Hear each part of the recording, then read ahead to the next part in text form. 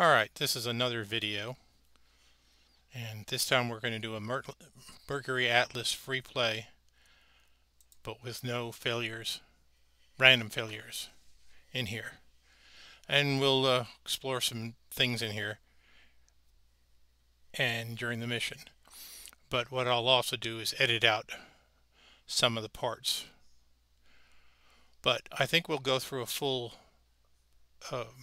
T-minus 5 minutes through launch and then ascent, and I'll switch. James Temple, have a good flight. Reach out if there is anything you need. Sorry, that's Capcom. They just like to talk to me. So we're at T-minus 5 minutes. Let's bring up the T-minus 5 minute checklist. All the other checklists have been done. So this switch to ready. I'm going to do a radio check. Guess what? You'll be able to hear them. James Temple, we read you 5 by 5 on UHF. I hope that's not blasting everybody out. I don't have that adjusted. They won't be talking much anymore. So this time 0 button, I'm going to remove the cover. If the mission clock does not start, that's the thing that's highlighted here in yellow, right at liftoff, I hit that.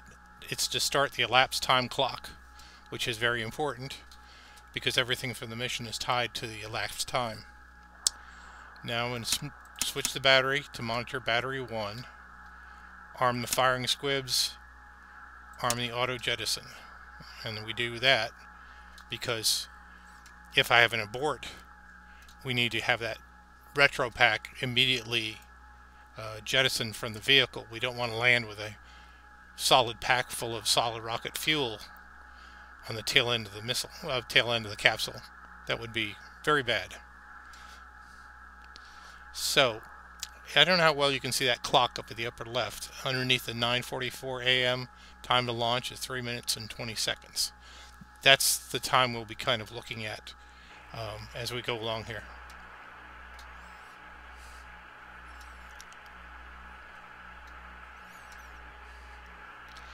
This will probably be the last time I'll run through this, and like I said, I'll probably edit out some of the parts of it so it's not as long. But I'm going to accelerate the clock right now. The clock will write down to, as you just saw there, 14 seconds, 13 seconds. Bring up the ascent checklist. Here we go. Oops, I did it wrong. There we go. Run. All right.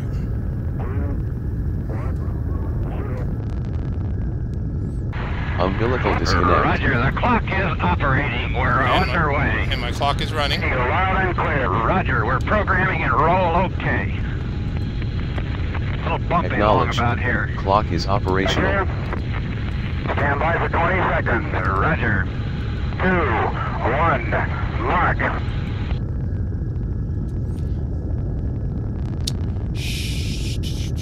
Audio for... There we go. Turn some of the cockpit sounds down. I don't have any music on. Oh, Mitch, here we go. Mission control comm. Let's turn that down a little bit. Keep blowing us out of here. There we go.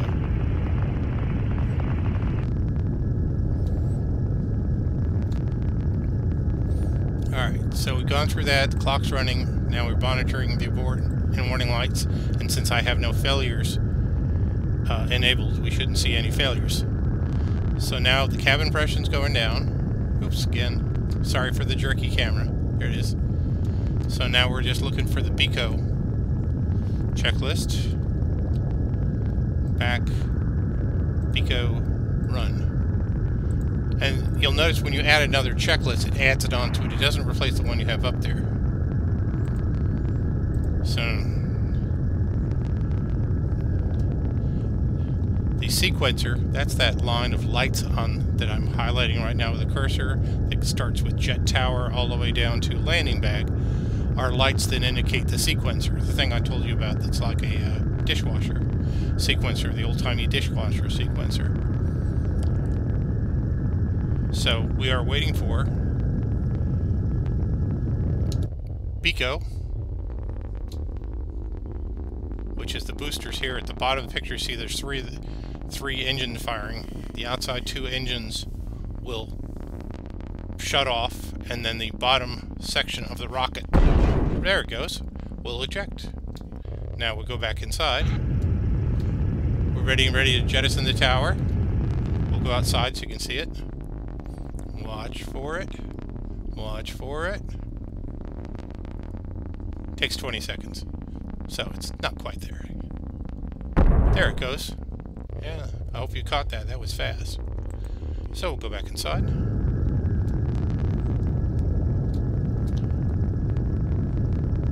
So, auto jettison will turn off. We'll turn off the circuit breaker. And we'll turn off the circuit breaker for the emergency retro jettison. You do not want to jettison your retros down. We're going to start the SECO checklist. Single engine cutoff. So all we're waiting for now is the capsule to separate. I'll probably edit this out because it's several minutes of staring at the screen. Like this.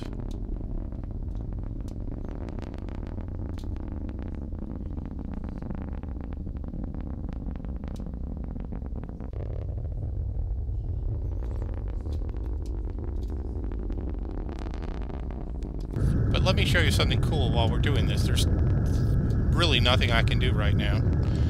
I'm going to show you nighttime mode. This is really cool. Turn on the red lights. Close the shutters. Require a little extra clicks there with the mouse.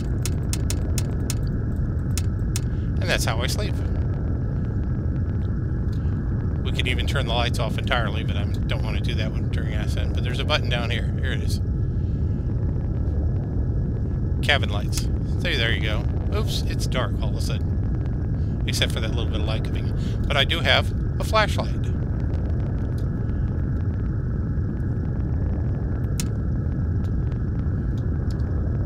So that's the left-hand light. I can turn it on separately. But we'll switch back to normal lights. And we'll turn the filters off. And we'll open the shutters.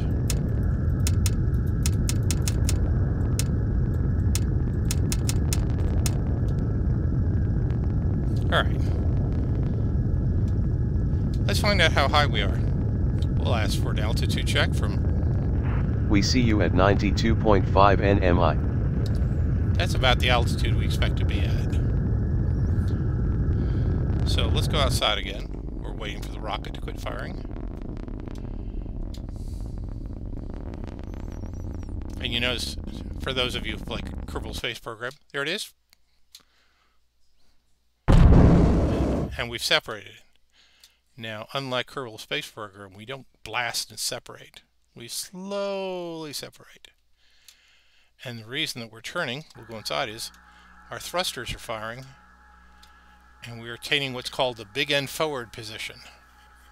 Or butt end forward if you're not on the live Capcom. Oh, you can hear a booster firing there. See? And what we're trying to do is position ourselves so that we are facing backwards and tilted down slightly. That's the attitude you'll be in when we fire retros. And there's the booster still following us. But let's go inside and do something different here. We're going to show how I can manually operate the thrusters. But to do that, we have to be careful not to tumble to the gyros. There are 3 gyroscopes that run in a Mercury, and they have a certain range. They can go quite a lot of number of degrees left and right, or up and down if it's pitch, or rolled left and right for the roll axis, but they can't go all the way around in a circle. If you try to, the gimbal will, it's called tumble. Or, no, I'm sorry, not tumble, it'll go into hard lock. I know this from reading a book. So, to prevent that from happening, we cage gyros. We switch to fly-by-wire. And I pull out this little gizmo, and now I'm in manual control, and it'll use fuel from the manual tank. So let's flip the rocket around.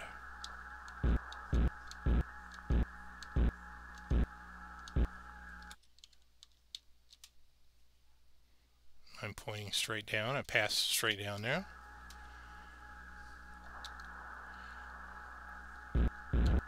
If you look in the center here, you notice how that horizontal kind of orangey line at the bottom?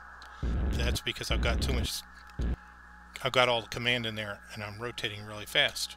Now we stopped, and you can see stars.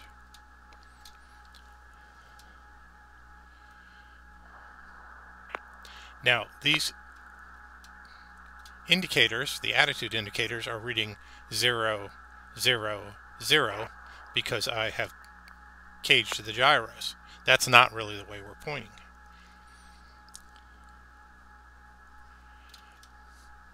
But I can also, we'll switch outside for this, I can roll the vehicle. Sorry, of course the camera is fixed to the vehicle, so you don't really see it rolling. You see everything else rolling.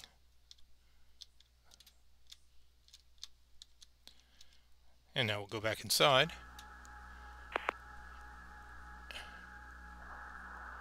And show you how to get out of this situation. But first we'll use some more fuel up. See the arrows going over on the attitude rate indicator here? And you can see the stars go by. Well, maybe you can't. It's kind of hard to see them. There they are. And there's the Earth. Now, I've just done a lot of commanding, and we're going in various directions. And let's really mess ourselves up. We'll roll on all three axes. This should be fun. And if I step outside and look, this is what it looks like. Now this is a messy situation. And you'll notice all of the three needles on that square indicator are way off. So what we have to do is fire thrusters to bring them in to the center. Yep. Now fire thruster again for the pitch. That's the horizontal orange looking thing. And stop it. And now roll. We do the same thing. There we go. And magically, we are no longer tumbling wildly in space. Now I know you're asking yourselves, am I wearing clothes or am I naked? Well, right now I've got clothes on, but I have done these naked. Oh, you want to know how do you get ready for deorbit? Sure, that's a good question. Well, this was something I did not know until I did some research today and then some dumbing around. Once you've locked the gyros up, you have to reset them. And the way you reset them is to put the capsule in a known attitude. And the known attitude is with the big end forward. And how do I know it is? If I don't switch the camera outside, the periscope sees the Earth, and when I'm in the proper attitude, the Earth fills the periscope. So we'll do a little firing of retros, and I know you can't see it because you can't see my fingers here. I'm firing all three directions.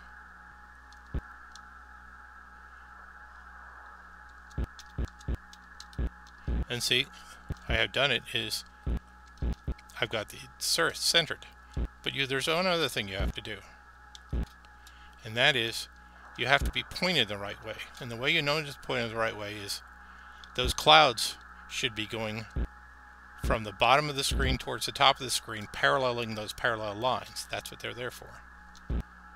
So what we do is we try to take as much motion out of this as possible, and then look which way the clouds are going. They're going from lower right to upper left. So I have to turn a little bit here. and then kill the motion. And center the Earth again. And it's very hard because I don't have the kind of finite command that you would have in a actual controller. I tend to overshoot when I hit the buttons. But you see now, if you look really closely, the clouds are moving from the lower part to the upper part. Oops, we have to be very careful we don't do this. That's a roll command there. Now we're close enough because they have something called a horizon scanner, and there's two of them. They look 90 degrees apart. And when you're properly lined up and you turn on the gyros, they will align to the horizon, and it'll know that you're in the right attitude. This is very tricky. This is like trying to get the little ball in the little hole in that handheld game. Alright, this is going to be close enough, otherwise we can sit here and keep playing with this thing forever. Alright, so we flip the gyro switch to norm, and the gyros will now sync up. We'll take an external look up, and you'll notice that we're kind of in the right position. The clouds are going, we're going tail end forward, so the clouds are going from the top of the screen to the bottom. And it's a little hard to see this way. We're slightly nose down, pitched down. Again, it's not really easy to see. There it is on the horizon. Go back inside. And you see now we're slightly off 0, 0, 0. So we switch over to norm, and the thrusters will start firing.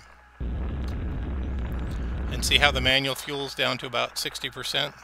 That's where I was burning fuel to do all those maneuvers. The automatic fuel is at about 80%, so we're still in good shape on fuel.